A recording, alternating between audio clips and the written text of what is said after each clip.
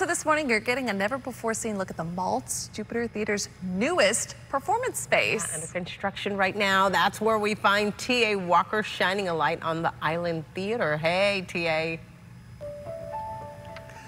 Good morning, Holly. Good morning, Ashley. Good morning, everyone. Yeah, this is a black box style theater, and it's very much under construction. And Andrew Cato is the executive director, the artistic producing director, the grand poobah of the Maltz Jupiter Theatre. Now, Andrew, I want to come in here. This is how the space is supposed to look. It's supposed to have these chairs that retract up against the wall. That's right. And it can be modified to do so many different spaces.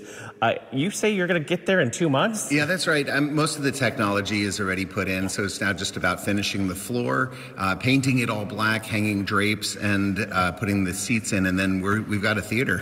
Awesome. So it can be like cabaret styles like they did for the Magic Parlor. And if we could play that video, Moises, explain how that modular aspect works. Sure. So for two of our productions, the first and the last show, we're going to have the seating as you see here, the retractable seating, 198 seats. And then we can push a button, the seats fold up, they go into the wall, kind of like bleachers in the high school, but nicer. And then we have cabaret seating here. We're going to be doing an aerial show. So while you're having cocktails and drinks, an aerial show will be happening over. Is there drink service? Yeah, drink service. Oh, I love this. Yep. Okay, I'll be in this one more often. And so what's the cultural significance to Martin and Palm Beach counties for having a space like this compared to your 659 seat theater? Yeah, well, this theater is designed so that we can do things that are other than our populist shows on our main stage, and it's really to develop talent here in this area. So you'll be seeing cabaret shows from local artists, and also something other than with regard to younger performances or other kind of theater.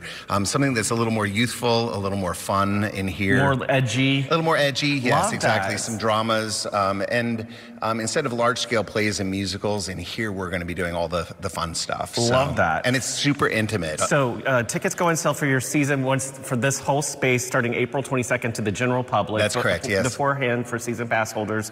What are some of the shows? Just run through them briefly. Sure. We're going to be doing a series of Christmas shows called Jingle Jams, including a dueling piano show, aerial show, the magic show, Dennis Watkins out of Chicago. He's a mentalist. Yeah. We're going to be doing Becoming Dr. Ruth, a one-woman show about Dr. Ruth Westheimer, a drama, Who's Afraid of Virginia Woolf. So, I mean, it's a real eclectic group of plays. But you have 2 months, Ashley and Holly, 2 months. It'll get done, no problem. Wow, yeah, a lot to do. Hey, construction takes a while. You got to get it right. All the little details, that beautiful theater. I do love all of the modern touches and the beverage service. I mean, that's a real plus. You saw TA perk up about that.